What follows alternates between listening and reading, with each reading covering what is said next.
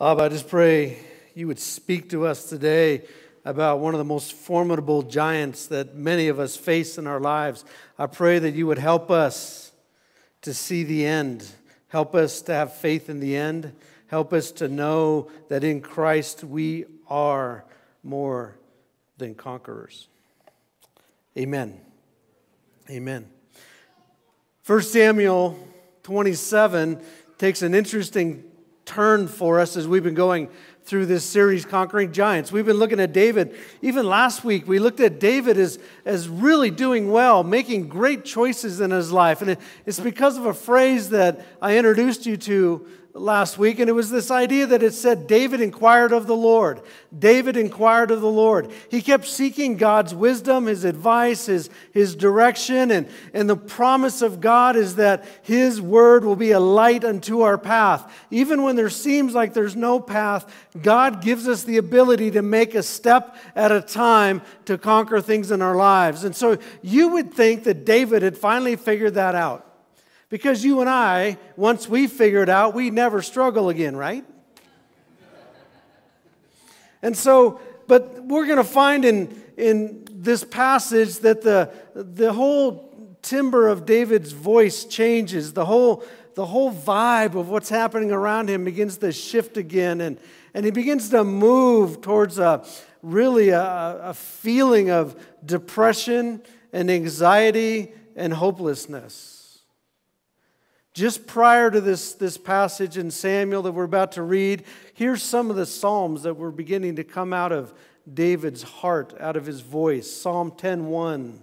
Why, O Lord, do you stand so far off?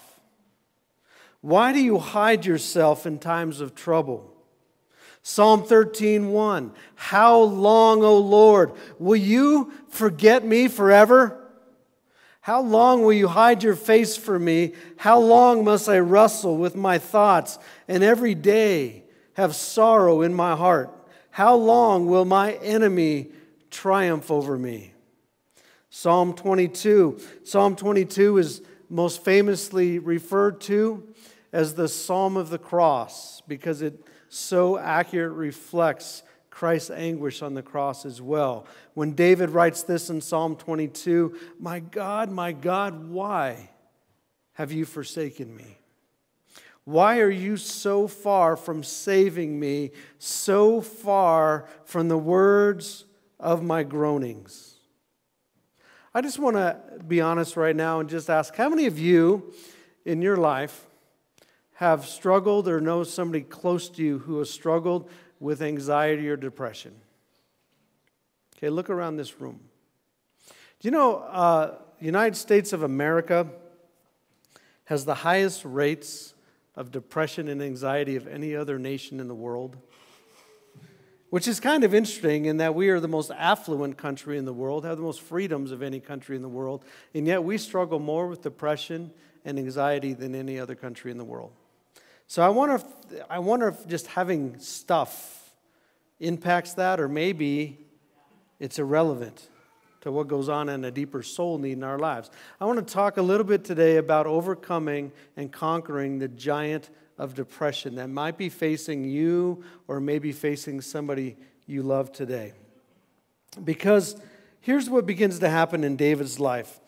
He's finding himself again, he has two choices. He is so tired of being chased by Saul and hounded and hiding and maybe hungry and cold and tired and feeling abandoned, and all these things start happening, and he's not inquiring of God anymore, and so he's kind of left with two choices. Either he can give into the pressure and compromise and kind of go his own way and hide, or he can hold steadfast to what he knows is right and believe what God had promised.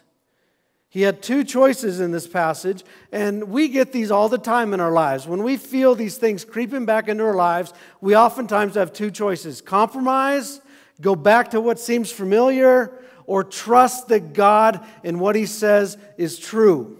How many of you have stood at that crossroads before? And so this is what David's beginning to find in his life. Listen, the peace that comes with compromise is temporary, but it does happen. It does work for a while. The peace that you find in your life by winning the battle that you're facing, by climbing the mountain that's in front of you, is substantial.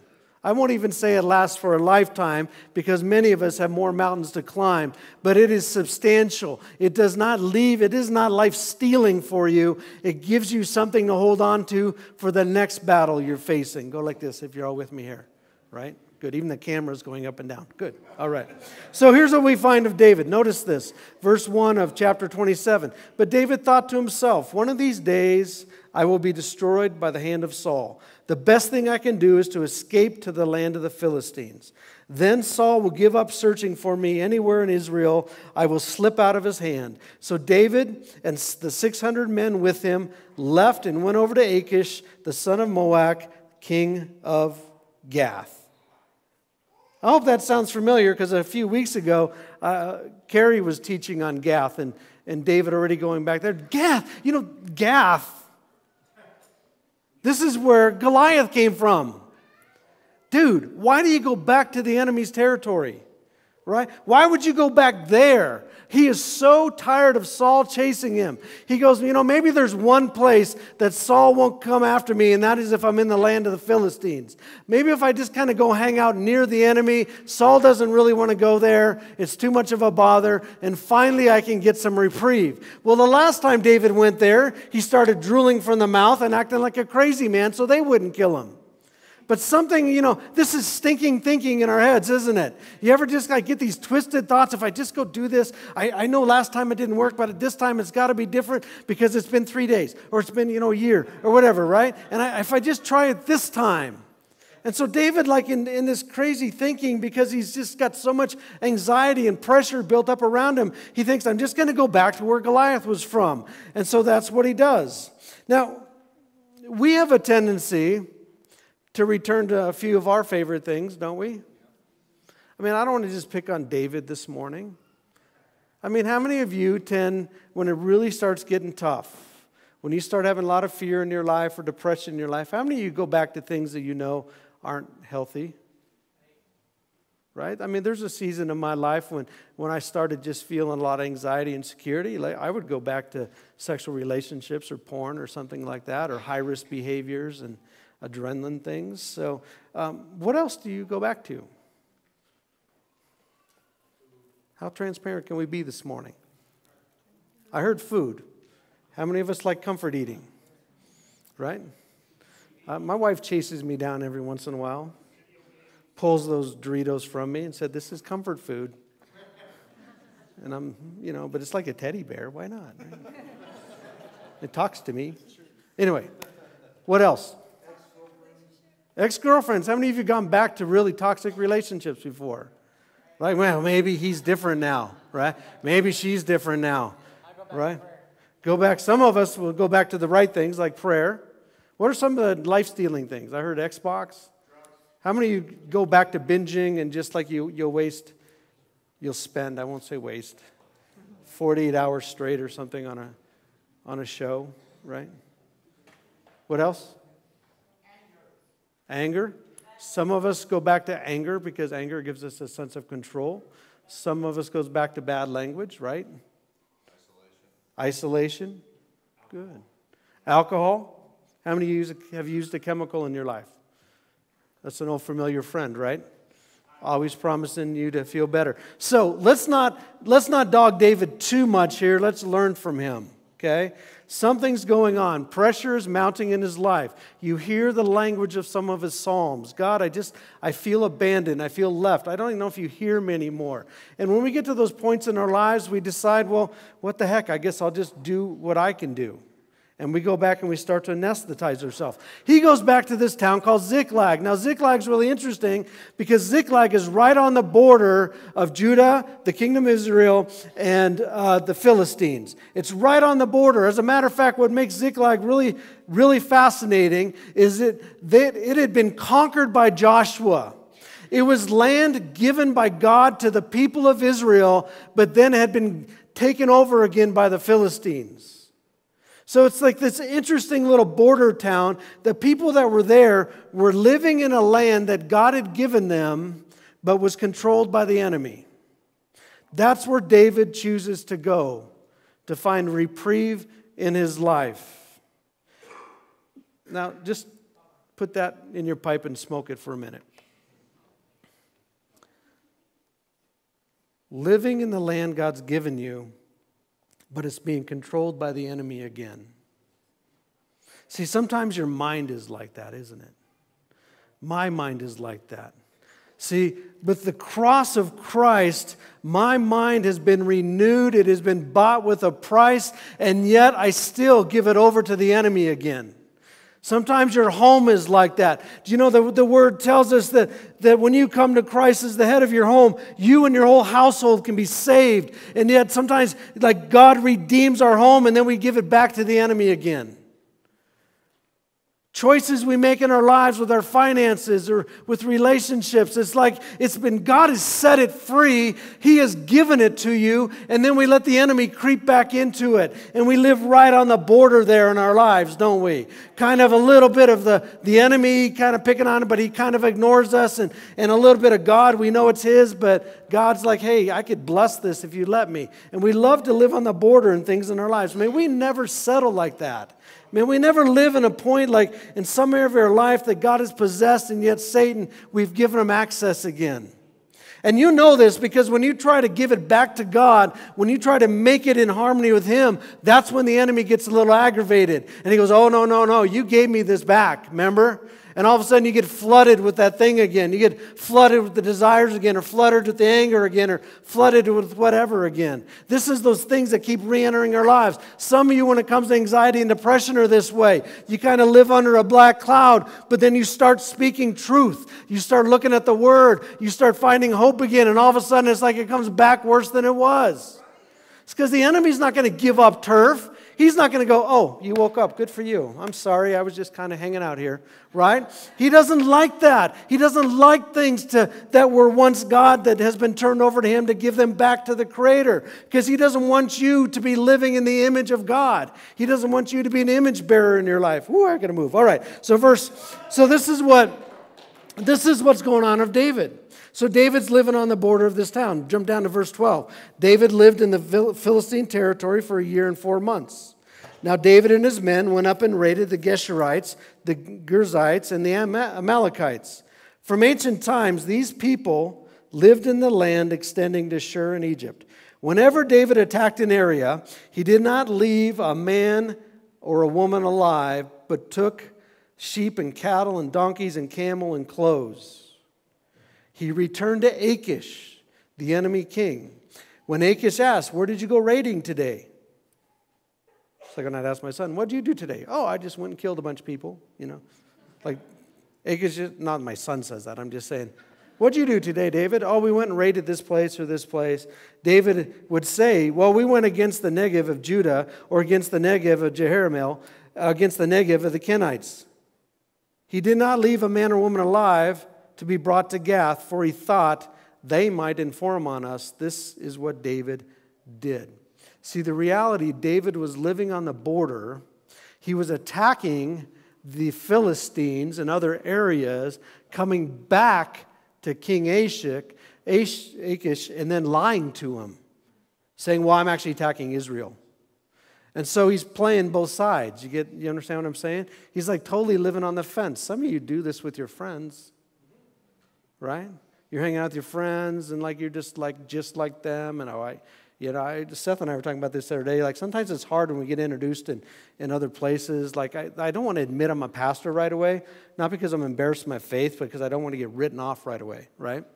But then there's times that like I kind of hide my faith when I'm with certain people because I just want to be like them. And then I get around these people and I want to be like them. And this is what David's doing. He's right on the border. He's just kind of playing this game. He's attacking the enemy, but then he's telling the enemy that he's attacking Israel. And Achish likes it because he likes David being around him. And notice what the enemy says. And such was his practice as long as he lived in the Philistine territory. As long as David was riding the fence, this is what he kept saying. Achish trusted David and said to himself, he has become so obnoxious to his people, the Israelites, that he will be my servant for life. God forbid the devil would ever say that about you and I. That the enemy would ever have a place in your and my life to say, you know what? I think I got him now. He's actually just so obnoxious to his own people. He's going to serve me forever. Maybe you've been that point in your life. And then enters the power of the cross. Maybe in your struggle, looking at the giants in your life, that you feel like they've been winning, that maybe it's been overcoming you, maybe anxiety, depression, whatever that thing would be, and it just feels like it's winning, and the enemy's saying, yep, I got them now. They don't know who's in you. They don't know the truth of what has been bought in your life. They forget that they are not just fighting against you, but they are fighting against the King of Kings and the Lord of Lords. That the same power that raised Christ Jesus from the life is in you. And so this is what begins to happen. And so David was going so far, he was getting so insane in his thoughts that he was like killing everybody just so nobody could get back to Achish. I mean, he had a whole trail of bodies behind him. God hadn't been asking him to do that stuff. He was just going overboard. Just so, not so that God would win, but that David would be protected. It was all about self-protection. You with me here? It was all about David. It was all about David being safe. It was all about David compromising. It was all about David making a lie and covering up a lie and then covering up a lie with a lie and playing the fence. And he did this and he did this and did this. Why did this happen? Why was David acting like this? It all goes back to verse 1 of chapter 27. But David thought to himself. As a matter of fact, watch this in this first verse here, how much I and me you get. But David thought to himself, one of these days I will be destroyed by the hand of Saul. The best thing I can do is to escape to the land of the Philistines. Then Saul will give up searching for me anywhere in Israel, and I will slip out of his hands. This is what becomes a part of our lives when we get overtaken by the giant of anxiety or depression. It becomes all about us thinking inside. We get alone in our head. How many of you have ever had that thing? It just goes around and around and around and around, right? This is kind of what the cause is. Depression and anxiety, they force us to focus inwardly. They focus to get isolated. They force us to get in the dark places of our lives, and we get depressed. And now listen, God knows you and I are human, okay? He knows that we struggle with these things. I'm not trying to make light of it. I am trying to speak truth to you and I today. I don't want to pretend these things don't exist in our lives, because they're as real as addiction is in our lives. They're as real as other struggles in our lives. But they are also conquerable like anything else in our lives if we walk in the truth of the Word. Here's what's really interesting about the first verse of chapter 27 there. David did not write another psalm for 16 months. How long was he in the land of the Philistines? 16 months. It's really hard to hear God's thoughts when the only thing you're thinking are your own.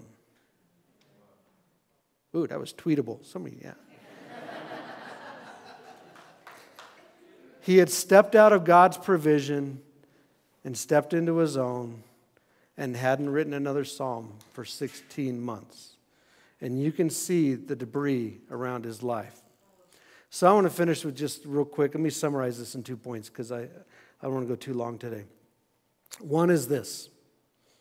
As you read chapter 27, there's a message here for our church. And that message is for the church as well. But many people in churches want to live in God's territory but not trouble the enemy too much.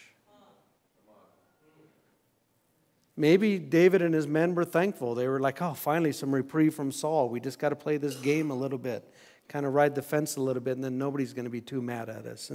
But listen, if you desert The enemy in one area of your life, if you desert your calling in one area of your life, you actually open up your whole community. See, David playing the fence there meant he wasn't really fulfilling the role God had for him for 16 months, and he left a lot of other people vulnerable because of that. So when you're playing the fence, it's not just you that you're impacting, it's the people around you. And so, and what's, funny is I think people they're like, well, I'm in the battle. I'm fighting for, God.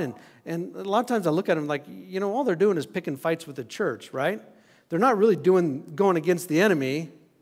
They're just like going after the church. And I see this in people all the time. Like they start, I don't like this and that preaching and that person and that, you allow smoking? Oh my God. And, they just, and they're just picking fights with other churches or other people in the church. And that's not doing battle with the enemy, people. That's shooting your own team, right? And so what David needed to do was get back into what God had called him to do and stop playing around in the fence there so much. This church is called to reach the wanderer. This church is called to reach the margins. That's what we're about. And listen, you're in a battle whether you like it or not. When you sign up for the kingdom of God, you've signed up for an army. So, you might as well fight, right? And not just kind of hang out and hide. Okay, but the second point is this, and more critical to our message today. Depression and anxiety are real giants in people's lives. Now, depression can come in a number of different ways. Depression can come circumstantially. Have you ever just felt the pile-up effect in your life? Or anxiety can come circumstantially. Have you ever just kind of had one thing after another, you just kind of like want to throw in the towel? Okay? That's possible in your life. And that's much like what's happening to David here. He just can't get away from this relentless pressure in his life, and he's finding himself depressed. Now, depression can also come chemically. We can have brain imbalances that require medication. Just like your leg can be broken, sometimes our mind can get broken. Doesn't mean there's something wrong with you, except that something's broken and needs fixed. Pain is a signal in your body something's wrong. You get me? That means you got to find a cure, all right? You can't take somebody who's chemically depressed and then try to reason with them out of it. Just like if somebody has diabetes in their life, you can't say, well, just think your way out of it, right? It doesn't work. You can give a diagnosis, but there's still got to be a treatment in our lives, okay? So there's circumstantial depression, there's chemical depression, and there can be spiritual depression. You are in a war, and the enemy loves to go after some people and bring anxiety into their sleep or depression into their sleep, oppression into their sleep. And so there's three really kind of general things. I'm not trying to turn this into a mental health conference here, but here's the reality. Regardless of the source of your depression, the ultimate cure for your depression is the cross. All right? So the Bible tells us, if we confess our sin or our brokenness to God, He is faithful to cleanse us and heal us of all unrighteousness. But He also says in James, confess your brokenness one to another and pray for one another that you may be healed. We need the power of God in our lives to keep us afloat in anxiety and depression, and we need the brothers and sisterhood of each other to pray for us and come alongside of us in those things and not just give us these cute little spiritual Band-Aids. Not just, hey, brother, if you'll just sing Hakuna Matata all day long, you're going to be just fine, right? That's not the way it works. We got to walk with people through whatever stuff they're going through because people need to walk with us when we get into ours. And so I want to encourage you that if you know somebody who's struggling with anxiety or depression, to first love them as they are and not as they should be, because none of us is as we should be. If you're struggling with anxiety or depression, here is what I can tell you is true. Jesus said, surely, and even if your name's not Shirley, this works. Surely I am with you, even until the very end. He will never leave you or forsake you. If you have no other thread to hold on to but that one, His word is true. His word that tells you no in all things. All things. Is anxiety and depression a thing? Is it one of those all things? Then no, in all things we are more than conquerors in Christ. For I am convinced that neither death nor life, nor angels, nor demons, neither the present nor the future, neither any power, neither height nor depth, nor anything else in all creation will be able to separate us from the love of Jesus Christ, our Lord.